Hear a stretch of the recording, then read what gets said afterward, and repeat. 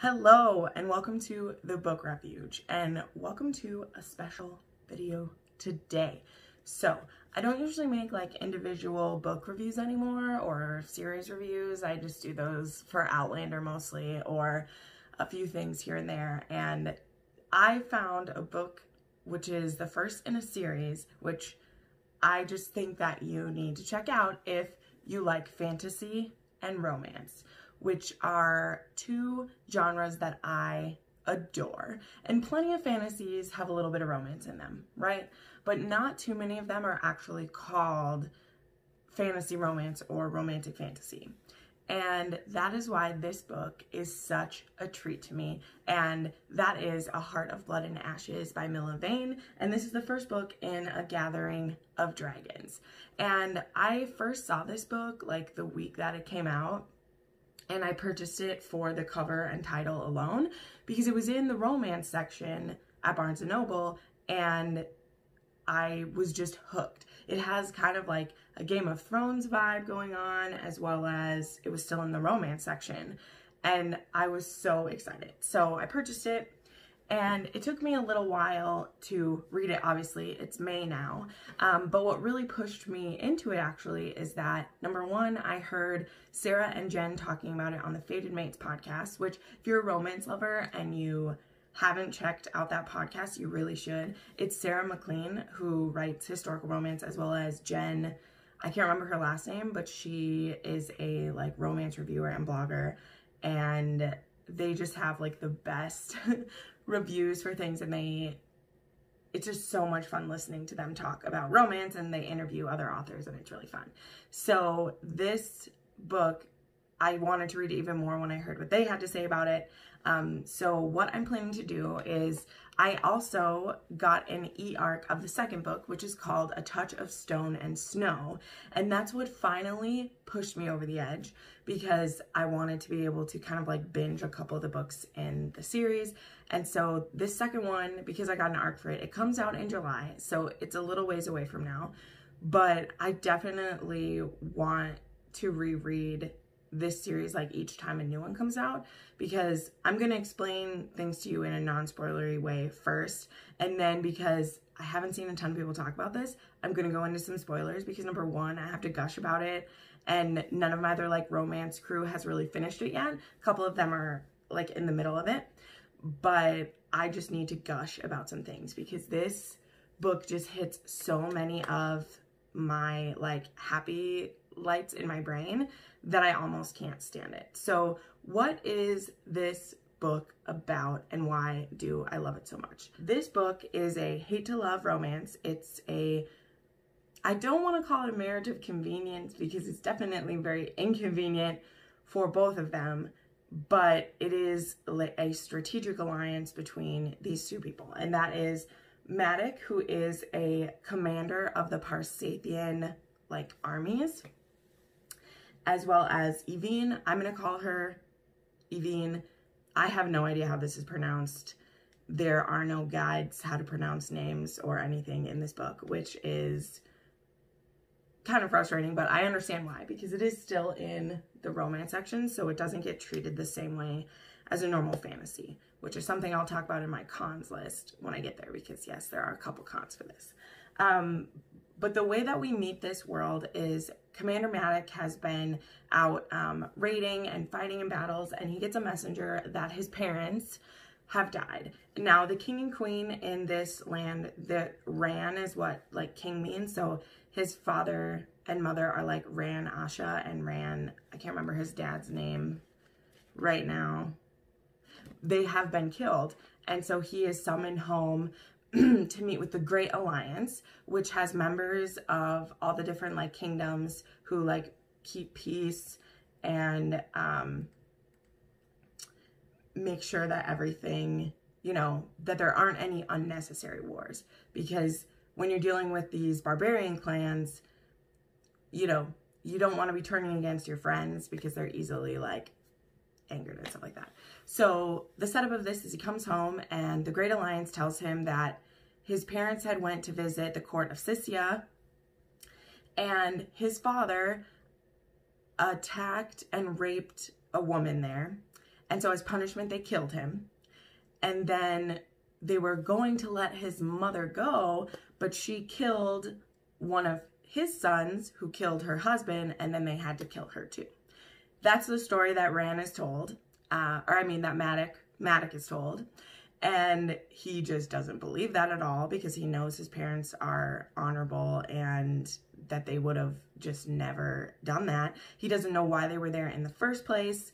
And so it's just a big mess. So, but the Great Alliance tells him that he cannot go pick a fight with them because his father raped a woman there and they have a right to do that. And then his mother killed someone and they have a right to kill them. So basically he's not supposed to do anything about it, or it will prevent him from becoming the king of his land. Because the thing is that he's not necessarily a prince, besides being like the son of a king and queen, like he is a prince, but the Parsathans, they vote on who their king will be.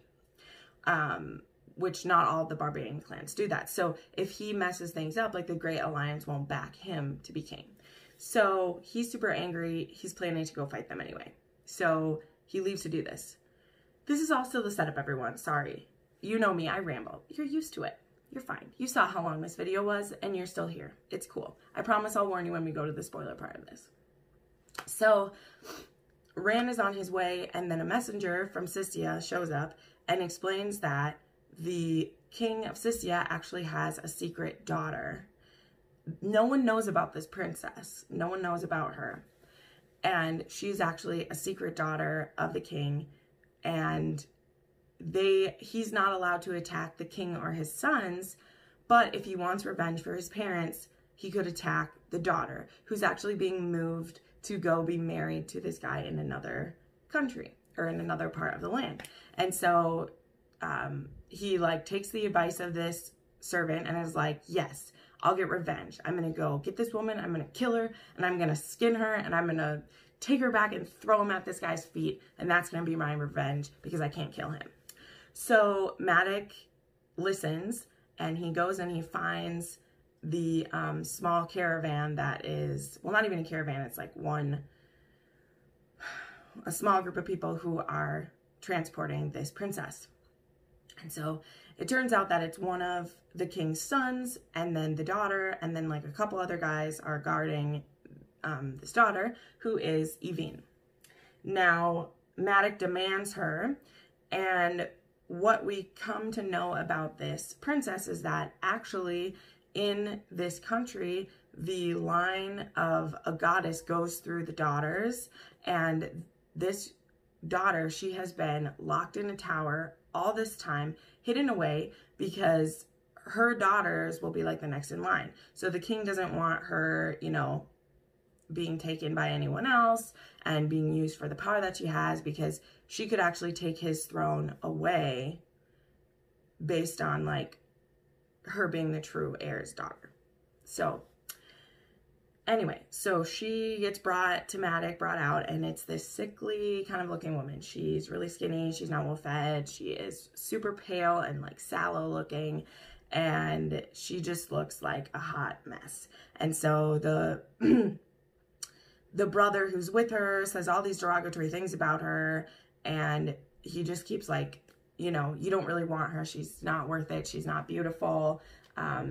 I know you want to have kids on her. And Maddox kind of like, what? No, I'm just going to kill her. I'm not here to like rape her or do any of the things that you guys did to my family. I'm going to do this. And then the brother lets slip that it's actually Yvain who lured Maddox's parents there. And he starts saying all this, and then Yvain stabs her brother in the back. She's able to get his dagger while he's ranting about like what a horrible person she is, and she stabs him in the back and kills him. And then Yvain looks to Maddox, who Maddox walks over, and the Parsathan people, they like wear these like claws on top of their hands from like the beast that they've killed. And so he literally is holding this up to her throat, and he says like, did you really lure my parents there? And she says yes. And he's about to kill her, and she explains, you need to marry me. That's why I lured your parents there. I wanted them to rescue me from my father, and I thought that if we could arrange a betrothal between you and I, that I would be able to escape my father. And Maddox doesn't believe this, and she starts saying, your parents approved of me.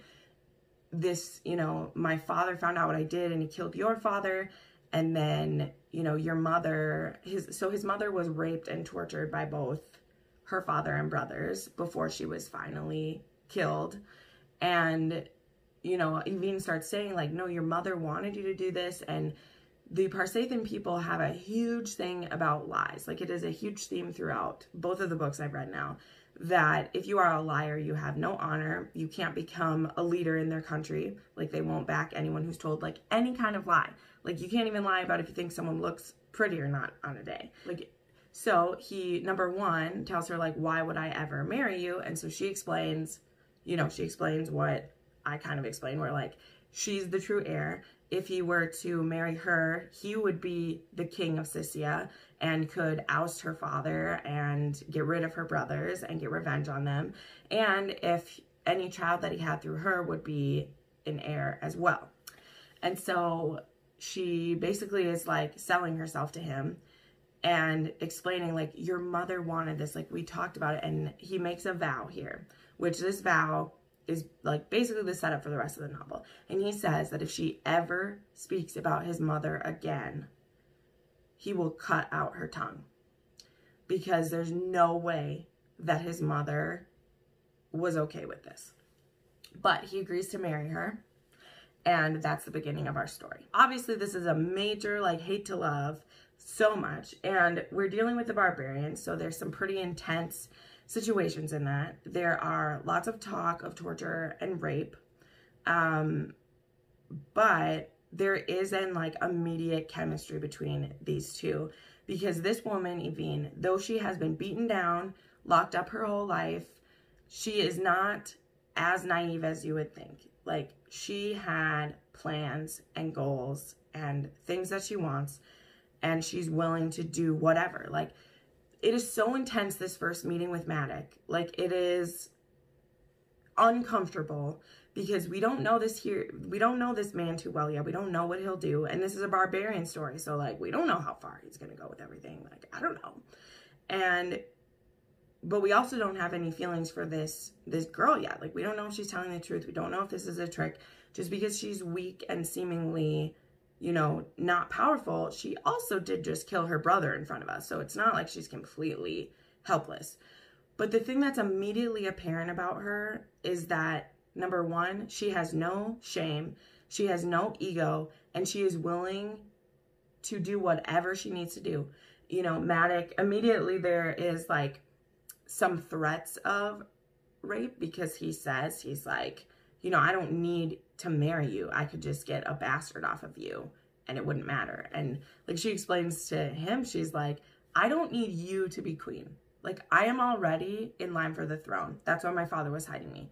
You being married to me only helps you.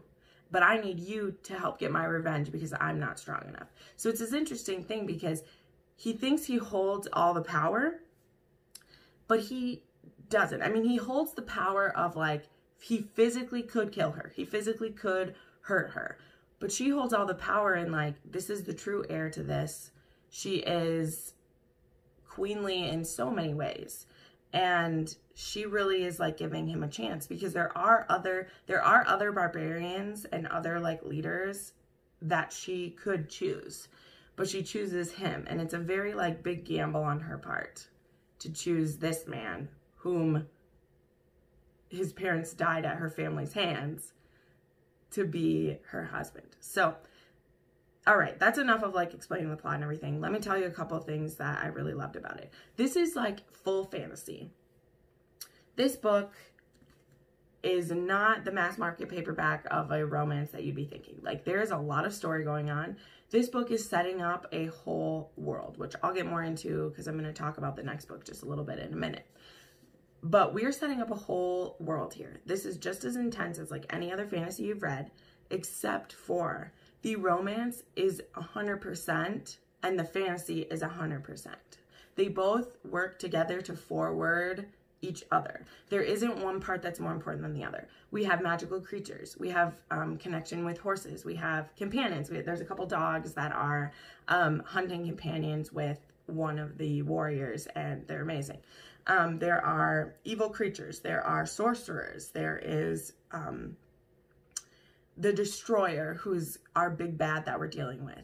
There is zombies called wraiths who can reanimate animals and people and use them as an army. Like, this is so many things, and it's such a Game of Thrones vibe, but it's not completely the same darkness level. Like, it's still really dark, but it also had like the pacing more of like a little bit faster. Like, this isn't as slow of a slog as you're going to be dealing with. So, A Gathering of Dragons. Do we see dragons? We don't fully see a dragon in this one. In fact, for most of the book, I thought the reason it would be called A Gathering of Dragons is that Maddox's group of warriors, his like protection, is called a dragon. So whatever, like a leader, their like group of people around them is called a dragon, because they have like each person who's helping like has a different sense that they are. Like they have there's someone who's the teeth, there's someone who's the fangs, there's someone who is the wings and the tail, and that is like the job that they have to protect the head, who is their leader. So for most of this book, I thought the reason it would be called A Gathering of Dragons is because we're trying to like bring people together to defeat the destroyer, which is what the overarching plan of this series is going to be. So enough of the non-spoilers here. I hope I've convinced you to give this a try, especially if you love fantasy and romance, especially if you do love Game of Thrones, if you like Barbarian. There are trigger warnings, like I said. You can check out my I guess it's not on my Goodreads. There is, like I said, talk of rape and torture, and also just really brutal battle scenes. Like, there is a lot. And there's also the death of an animal in here I was not prepared for it, and it hurt me a lot. But I loved this book so much, and I highly recommend it. Now I'm going to talk about spoilers for just a little bit here, because I said I need to rant about some things. So if you're done, thank you so much for watching. Bye-bye. I'll see you after you have read this, and come visit me. We'll talk. Okay, so first thing I want to talk about is the first meeting before Yvain and Maddox. And just how Yvain, like everything he threatens her with, she just like shrugs, you know, because he's like, I could just rape you. I could just do this. And she's like, you won't have to rape me. Like, literally, anytime, I'm here. I'm here to be your wife. I'm here to be whatever you need. As long as you will help me, you will always find me willing. You will always find me ready. You're never going to be raping me, basically, is what she says. And then proceeds to give him a hand job with her brother's blood on her hands. And it is the most disturbing yet arousing scene I have ever read. And so this is actually the scene that I heard Jenn and Sarah talking about on the podcast, that I was like, holy shit, what's this book gonna be about? Because I need to see it and see how that could be sexy. And oh my God, is it sexy? And it's also this really crazy scene because Yvain is a virgin. She's been locked in a tower all this time. And so she's completely willing to do anything he wants, but she doesn't know how. So she's literally like, just tell me what to do. I'm here. Because this girl wants vengeance so badly and needs her father to pay so badly that she just has no ego left. Like, she will do whatever it takes to convince him. She will be whoever he needs her to be to do it. And it's just amazing to watch, because part of the thing is like, he just can't stay mad at someone who's so willing to try and so willing to go. And that's one of the things that like quickly changes, is he just wants to like take out all his vengeance on this girl because he's so angry. And she's admitted that she's the reason his parents went there. But she just like, he can't do it because she's so willing to take anything that, and like his culture, like they respect their women, like their queen, his mother, was just as important as the king.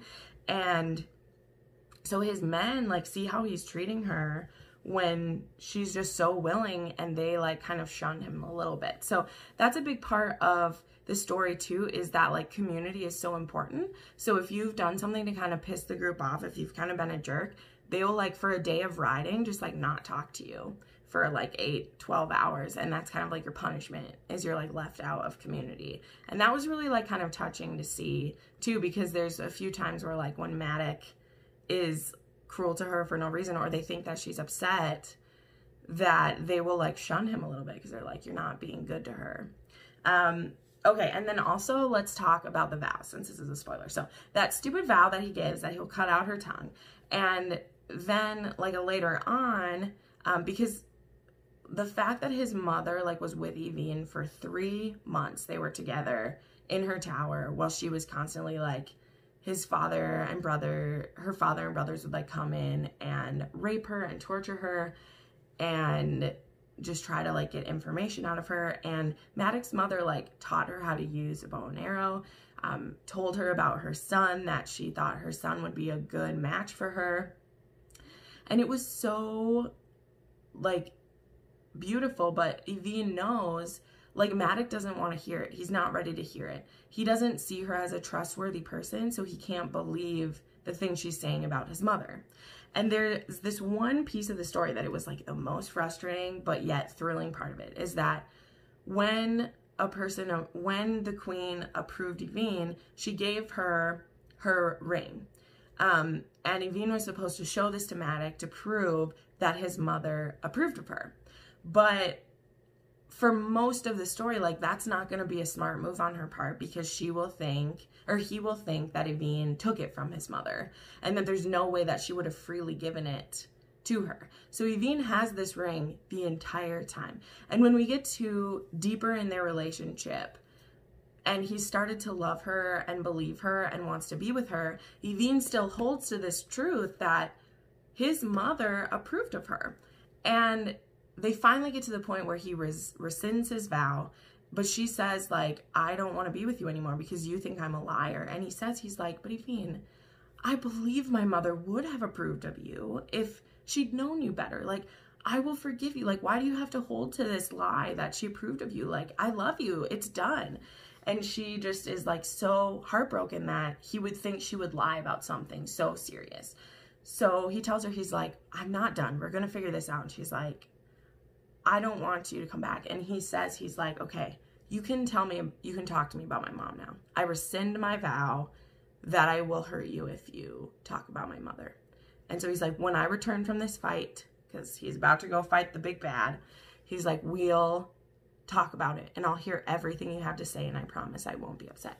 And so he's leaving, and just as he's leaving, because Yvonne doesn't know what this ring means, she just knows that the mother gave it to her as like a symbol of like her trust, but she doesn't know that it is the approval of the queen for this woman to marry her son.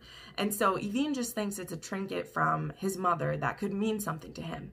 So after he's already accepted her and said, it doesn't matter to me, like, I don't care, she comes out and she runs up to him. She's like, wait, don't leave yet. And he's like, I have to go. And she's like, now that I can speak of your mother, let me give you this. She gave this to me before she died, but I knew you wouldn't accept it before then. But now I want to give it to you. You can wear it into battle. And he sees the ring, which his mother resized already so that it will fit Yvonne. He knows. And he's known she's had it the whole time, but she's been too afraid to give it to him because he would think she was a liar. And it's this beautiful, it's so beautifully done, because Milla Vane like doesn't bring things up too many times. So like we know that Yvonne has the ring because she mentions it in her POV. And then like 100 pages later, Maddox is speaking to one of his men and he's like, yeah, she says my mom approved of her, but my mom would have given her her ring. So I think she's lying, but I love her and I know she's afraid of me, you know. So he is a good guy. He just is like, you have to be lying about this because otherwise you would have this ring. And so for then 100 more pages later, for her to give it to him as like she's giving him this thing from his mother, he just looks at it and he's like, oh my God, you're telling the truth. Like, I'm so sorry that I almost ruined this because I didn't believe you. And it is the sweetest moment. It's such sweet victory because Milla made us wait for that. But also, it was the perfect time because if it had come at any other time, he would have reacted badly. Like, we the viewers know that because we've seen him react badly time and time again. We've seen him not believe her time and time again. And it's perfect. It's perfect. So I totally love this book. There's so many things. It is brutal, like, but this, oh my God, the sex is so good. These people are so good. So, okay, now I want to talk a little bit about the sequel, but just to explain how it fits in. So this book takes place and so at the end of it, or kind of like partway through it, Yvain speaks with the goddess. So in this series, we do talk with the goddess Vila, who Yvain is a descendant of her. And Vila tells her that the destroyer will be in the land within 5 years. And he's going to destroy everything. And Vila tells Yvain that she needs to unite the 5 clans against him and create an alliance where they can take him down. Because if they all fight together with their combined powers and things like that, they'll be able to defeat him. Because there are many different, like I said, this is heavily magical. There's a lot of crazy things happening. And so this book takes place, and then 2 years later is when A Touch of Stone and Snow is taking place. And there's not a ton of crossover. Well, I mean, there is because 2 of Maddox's dragon, so remember that's his guard, they get sent with with Yvain's youngest brother, who wasn't evil like the rest of the family because he was actually raised with Yvain and her mother for a while. And so he is pretty young though, and he is learning his full powers and is on a diplomatic mission. And so these people are sent with him, but he's not even our main character. He's traveling with a guy named Arax, who is the bastard son of one of the other 5, countries that I was talking about. And his love interest, this is a second chance romance in a romantic fantasy of his lost love, who he had to send away 10 years ago to protect her. And this is about them like figuring out their task, and then Yvain's brother is like recruiting them to be a part of this alliance that she's supposed to be putting together. So we're 2 more years in the future into her trying to unite everyone. And so we're kind of solving the problems of one of the kingdoms so that we can bring them together.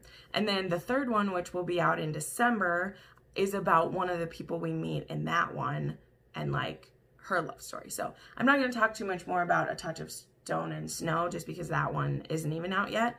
But I just think that this series is going to be so good. And that's right, I said I'd talk about the cons. So the only cons that I really had, because I don't mind angry barbarian sex and I don't mind a little bit of violence and like stuff like that, like as long as the characters work it out in the end, like I don't really mind. You should know that if you've seen my other videos. But the biggest problem I have with this is that it's not treated fully like a fantasy by its publisher. This book needs a map. It 100% needs a map. There is constant traveling in both books.